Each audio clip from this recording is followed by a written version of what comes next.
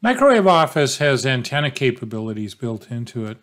You can look at 2D polar antenna plots, you can look at 3D plots, and you can excite the antennas in various ways. The new planar EM course for Microwave Office covers antennas using Axiom planar simulator, and so is mainly useful for patch arrays.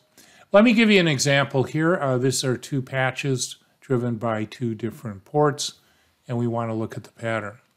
The first important thing you have to realize is you have to, when you look at the options for the EM project, make sure under the General tab you have checked the antenna box.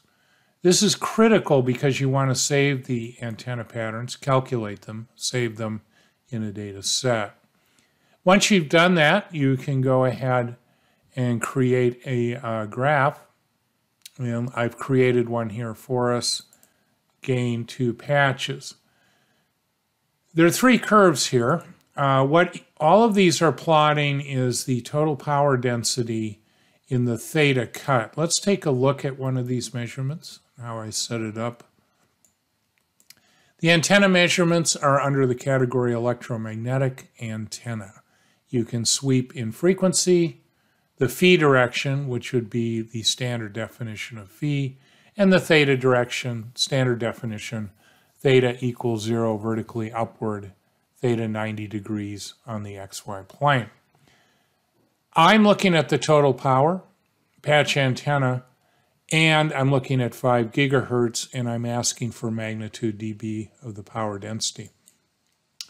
The other 2 measurements are the same, except what I've done differently is I've checked boxes in the measurement. Let me bring this one up for instance. Quickly, you see how I have include resistive losses? What that does is it accounts for the loss of the metal and dielectric. In other words, it's the definition of gain. The first measurement was directive gain. Finally, in the third measurement, I asked for also to include the reflection losses because of the mismatch to the input of the antenna. That's called the realized gain, and you can see it's quite a bit less than the directive gain. It's not a well-matched antenna. You have similar plots in 3D. Very quickly, let me show you that. We go back to the project, patch array, and I set this up with what's called an annotation. Let me show you what that looks like. It's under annotation antenna 3D, similar menu, and when we go ahead and simulate, we get this. So we basically now have the pattern, in this case of the total power, and you can see what it looks like in 3D. You can also plot the theta component of the electric field, the phi, right-hand, left-hand circular polarization, etc., using the similar antenna measurements.